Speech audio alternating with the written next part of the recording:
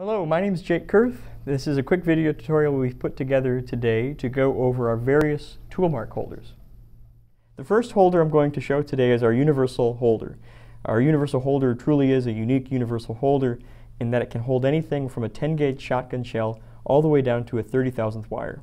The way the holder works is that it has these movable Delrin jaws that when open I can insert a cartridge case, and not only will it hold the cartridge case, but it will also center the cartridge case in the middle of the holder. So in this case I'm holding it from the outer diameter, but if I wanted to I could pinch and spread it out and hold it from the inner diameter by locking this pin here. And then if I would like to as well, I can actually just open the holder and hold it from the extractor groove right here.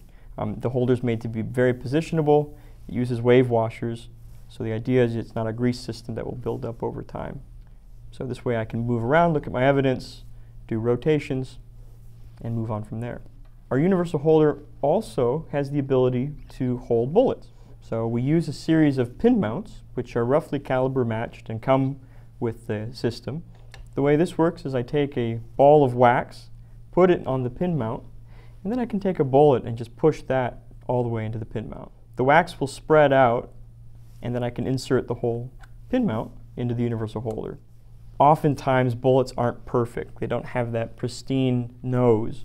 And so the idea with the pin mounts are it gives you enough flexibility that you can do small adjustments of your bullet, and then as you do your observation you have more or less a very quickly adjustable on center.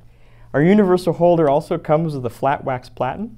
The idea with the wax platen is if you have flat evidence, small tool marks, or just want to stick things to the universal holder and not have the jaws hold your evidence, you can just take a piece of wax and directly stick your evidence to the universal holder. And then like before, it's on that track so you can adjust it up and then rotate as you need. The next holder to showcase is our vise. Our vise is a ball pivot Delrin tipped vise that allows you to tip, tilt, and rotate to allow you to get the best angle of your evidence. What's important to note is any part of the vise that's going to touch your evidence is made out of this machinable plastic called Delrin, which is softer than brass, so it doesn't add tool marks to your tool marks evidence. I'm going to go ahead and insert a tool, clamp my vise down, and so now I can freely position, tip, tilt, and rotate to get the right viewing angle for the inspection of my tool marks. Next holder to go over is our ball pivot positioner. This is a large ball pivot positioner that, like the ball pivot vise, lets you rotate and tip as you need for your evidence.